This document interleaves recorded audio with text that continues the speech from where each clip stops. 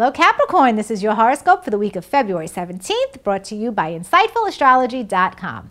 On Thursday, Capricorn, you are communicating like a dream. The Sun and Neptune are linked up in a gorgeous way, and you are really conveying a spiritual side to your voice and ideas. You're expressing your imaginative ideas with absolute perfect harmony on this day, and people are receptive to them.